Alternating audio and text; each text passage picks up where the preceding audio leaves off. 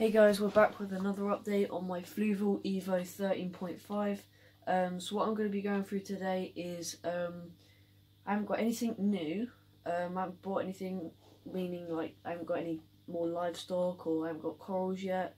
But what I have done is made an improvement on the filtration, mainly chamber 1. Don't think you can see, but I'm going to show you what I've done to the filtration, what I've got rid of, what I did have, and then after that we're going to go through an update, what's been going on with the livestock, how they've been getting on, and yeah.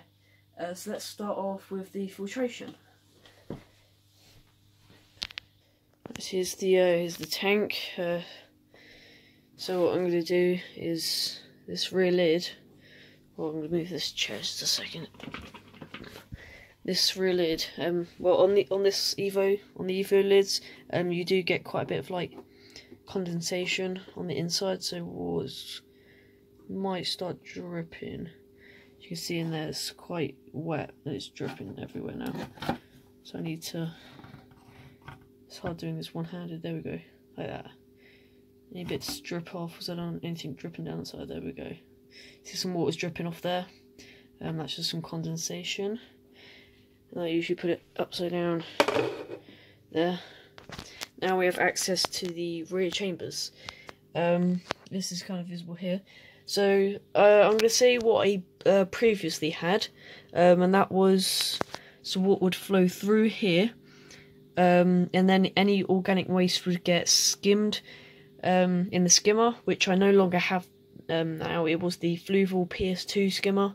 I've ditched that now and switched it for something much better.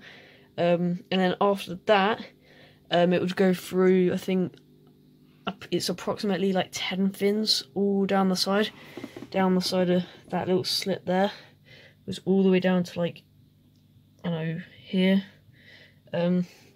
So then what would go through there, and then it would hit a sponge, like it's the same sponge as what came with the tank, which is a little block, but we cut it down so it's just a strip, which was like ½ inch thick.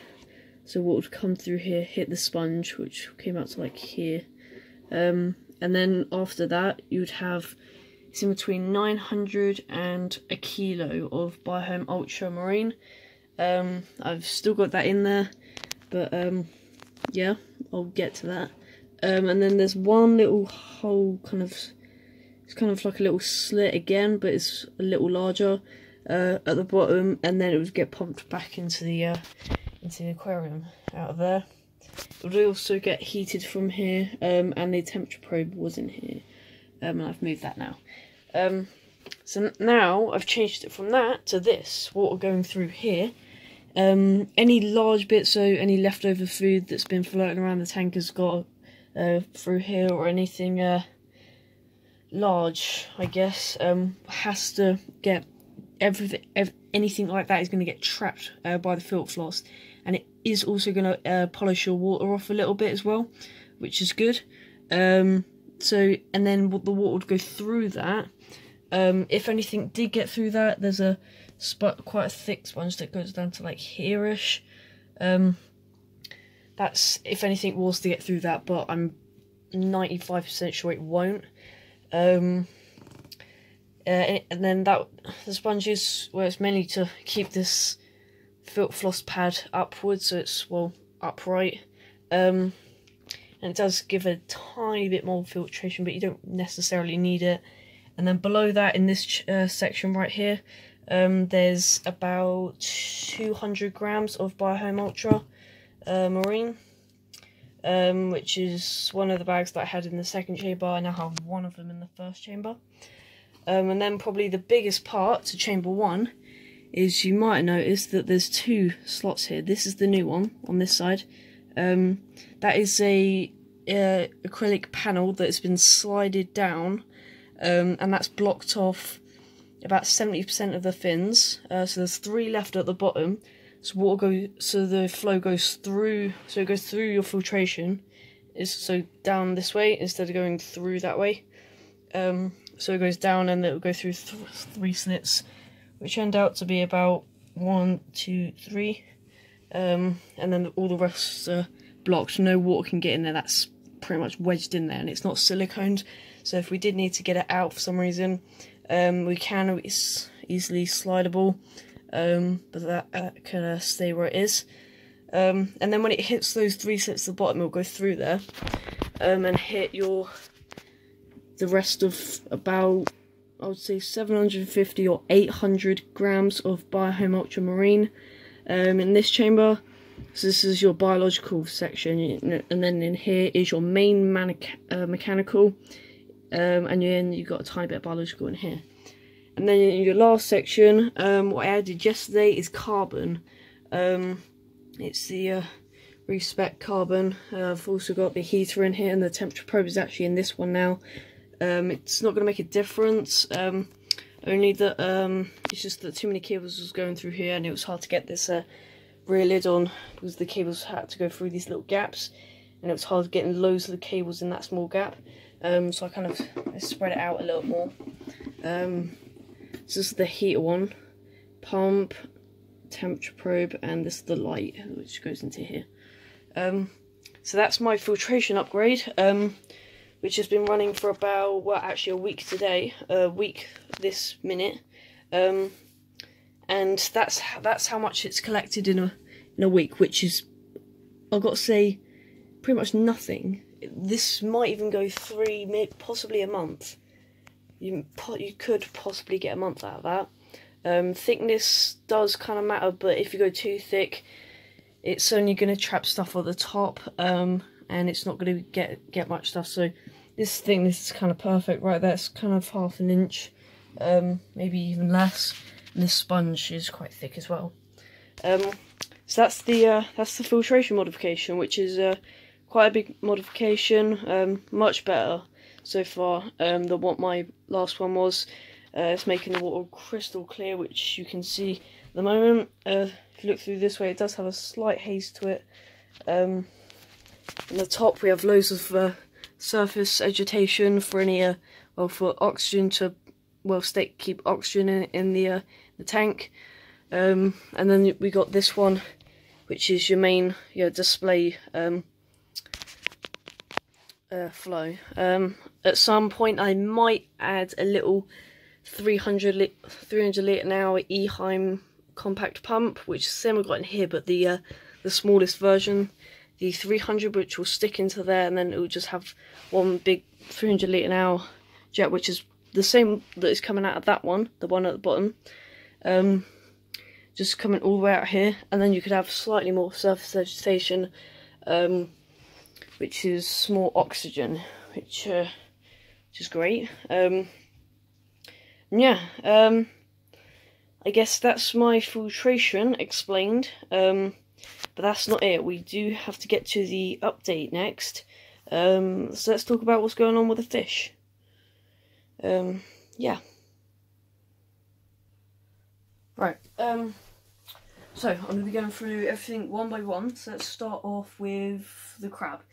Where is the crab? Let's find him real quick. Don't know where he is, but he's in here somewhere. That's the firefish. Yeah, the crab's in there somewhere. See if you can find him. He's got like a kind of dark shell. He's quite small. So the crab has actually shed its skin, which I didn't know crabs would actually do that, but apparently they do. It did shed its skin. The shrimp ate it. The crab probably picked at it as well. It's a blue-legged hermit crab. It's been doing great, getting any spare food. It even does eat algae wafers, which I would treat to every now and again. And yeah, it might eat any diatoms in the sand, maybe a little bit, but the conch is mainly for that.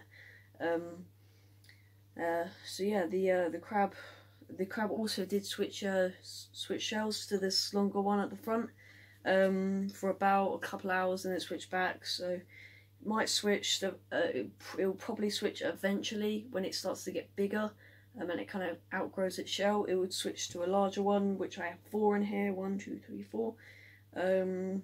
So he can choose what one he wants to switch to, the one that fits his size the most. So yeah, that's the crab. Doing great so far. He did hide away though, for a couple of days whilst he was shedding his skin, which is, I didn't expect that, but I guess they kind of hide away for a couple of days whilst they're shedding their skin. So yeah, that's the crab. Moving on to the shrimp. Shrimp also might have mentioned this in my previous video, don't know, but it was roughly about a week ago that the shrimp shed its skin as well. He ate his own as well. He ate the whole thing within 2 days, which is just what he does. Shrimp have to shed their skin eventually because whilst they're growing, their skin gets too tight on them, and eventually it's going to start splitting and it's just going to shed off. So they shed it off, and then they'll eat it again. So yeah, so he does get slightly larger after the skin comes off, because that skin is keeping pressure on his main body, and that's kind of compacting down his actual growth size. So whilst the skin comes off, he'll raise, his body will get slightly bigger, and he does look a little bit bigger, tiny bit. And after he shed his skin, he did look a lot more red that day as well, but he has gone slightly darker, like usual now. So that's the shrimp, doing good. Also, he is on spectrum pellets, which I'll get to what I'm feeding in just a sec. Moving on to the firefish. He's in his hole at the moment, which is in this rock right here, this main kind of arcing rock on this side. There's a little hole in it which he likes to hide in. He's getting slowly more confident, settling into the environment. Might take a while, don't know. Hopefully he starts coming out more and interacting with the fish. There's been no fighting in the tank. He hasn't been fighting with anyone. He's just really peaceful. Is also on spectrum pellets. Again, we'll get into that in a sec. Yeah, I think he's in there. Yeah, I see his little head poking out. He might just be hiding because I've got the camera out, and I guess I'm here and I've been showing you guys the filtration. But yes, other than him hiding away quite a bit, he's been doing great. Moving on to my favourite, the clownfish, which I did do a big video on last week. Both getting on great, no fighting, which is good.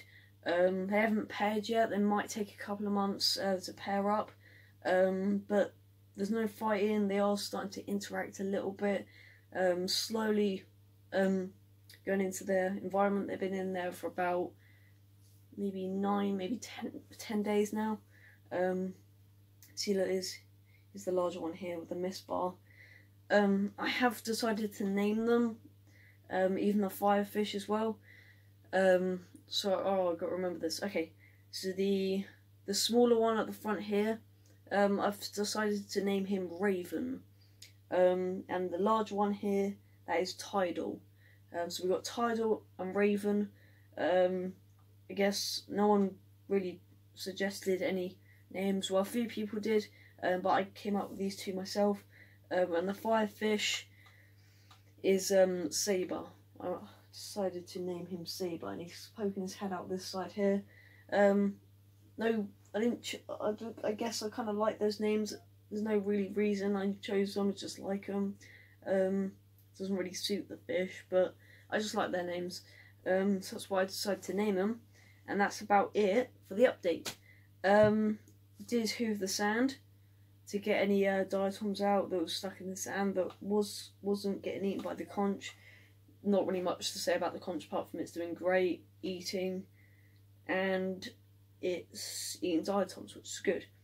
So yeah, I think that'll wrap it up for today's update. Next week you'll see me, fingers crossed, with corals. I might have a few corals in it next week for next video, because my nitrates are starting to come down now. Because I'm off no pox now, I can't run it without a skimmer, so I'm just relying on water changes once a week, about 18%. My nitrates are currently at 8 ppm, which is quite low. I would like to get them down to maybe 4 or 3. But yeah, fingers crossed corals next week. So yeah, you'll see me then. Bye. And that fireflies decided to come out now, that's great.